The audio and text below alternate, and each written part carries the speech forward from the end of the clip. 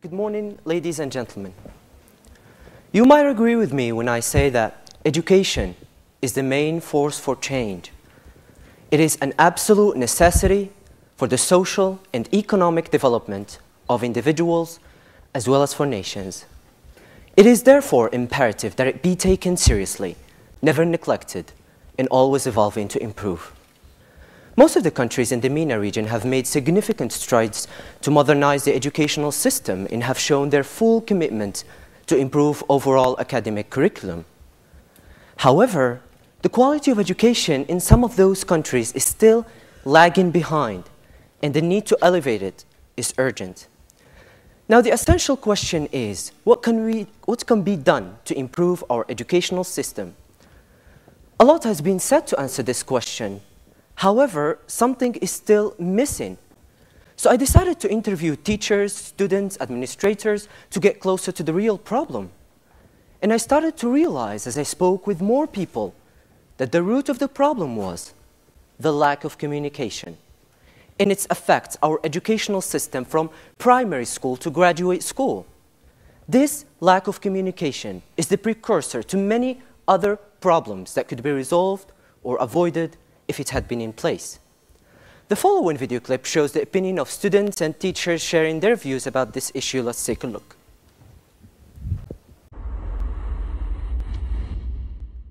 Donc je ne suis pas d'accord pour dire qu'il y a un recul et une dégradation au niveau du système éducationnel au Maroc. Il y a plutôt un développement plutôt timide dans l'ensemble. Que malheureusement, au Maroc, on n'enseigne pas la communication. Au Maroc, on demande aux étudiants d'apprendre par cœur ce que leur dit le professeur.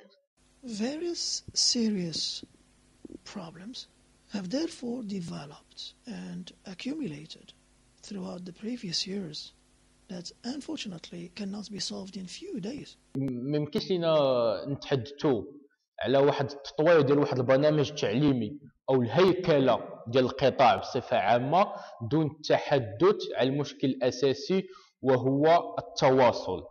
Communication is the only way for us to find out what is it exactly that is going wrong, and therefore we'll be able to fix it in a way that actually is efficient. La vie, c'est de la parole. La vie, c'est de la communication. Ceux qui parlent arrivent. Et si jamais je communique avec mon professeur par le biais d'une feuille, comment voulez-vous que j'arrive?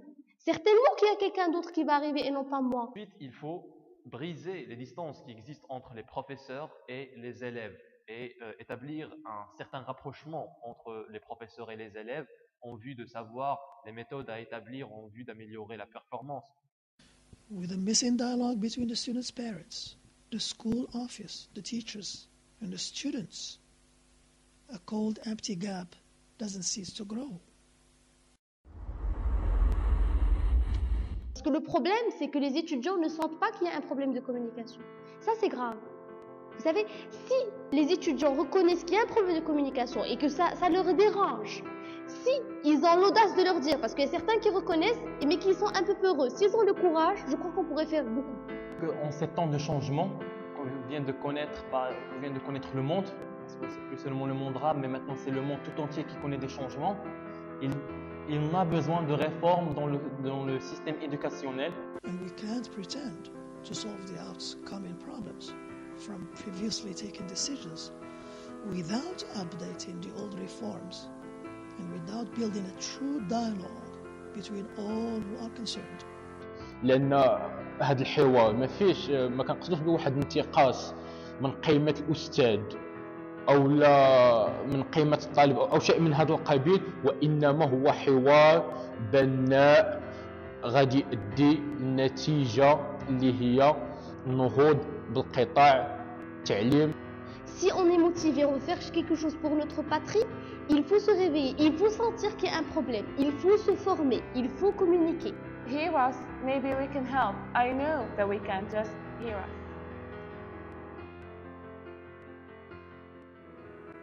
Communication in our educational system is in dire need of restructuring. The normal flow of information within the system starts at the top within the Ministry of Education and flows down through the bureaucracy, administration, teachers, and finally the student. However, there is a lack of a reverse track for this communication flow. What is needed is one that starts from the students and moves up to the teachers, administration, and the ministry. I believe that the students are the most important variable in the system, but a little attention is given to their needs or to what they have to say. From the research I conducted and the people I've spoken with, there are 5 main causes that contribute major obstacles to effective communication. First, there is the absence of a round table for dialogue that involves all the parties of the educational system, especially when it comes to reform and restructuring. How can decision makers make relevant reform if they don't really know what issues students and teachers are concerned with? The ministry imposes what it believes is the right course of action with a little input from students and teachers alike. The second barrier to communication has twofold, and it concerns teachers. Some teachers are uninvolved in the teaching process and show a lack of interest in and out of the classroom. This negative attitude affects students and demoralizes their passion for learning. Another problem is that some teachers have a false sense of grandeur and superiority over their students and treat them with disrespect. The problem is that students can't voice their frustration because there isn't a medium. And the funny thing is that the first thing we'll learn in school is the proverb, قم للمعلم وبجله تبجيلا كاد المعلم أن يكون رسولا, which is, stand for the teacher and give him respect. The teacher is almost a prophet. The third barrier to communication is the generational gap between existing teachers and their students. Some teachers in high school are in their 40s and 50s and have nothing in common with their students who are in their teens. Furthermore, they don't try to reach out to these students in a more personal level. The fourth barrier to communication is that there is a lack of a genuine interest on behalf of the administration to involve students in decision-making process, especially on matters which affect students directly. Some bureaucratic services take so much time that a simple registration process for students turns into a nightmare. Last but not least are the cultural norms which students affect themselves. In our culture, it is frowned upon to express or to argue a different opinion than that is of your elders. As a result, a majority of students choose to please and submit to cultural norms rather than challenge them, and this leads to a diminished feedback. In order to bridge this gap of communication, a group of students and I have decided to work on a project which we believe solves this problem. We believe a good place to start is to first develop a forum that gives all the elements of the educational system a voice to express their opinions and agenda. This network's desired result is to contribute to the educational system with the help of motivated students and teachers who have the will to give back to the community and make a positive change. I want to give the students a voice to express their concerns and to give the voice to the teachers to discuss their feedback with the students. I this morning chat with my roommate, Micah, for the name of this program. And we came up with this name, which is AMENDS 2.0, which is the annual Moroccan Educational Network for Dialogue in Schools.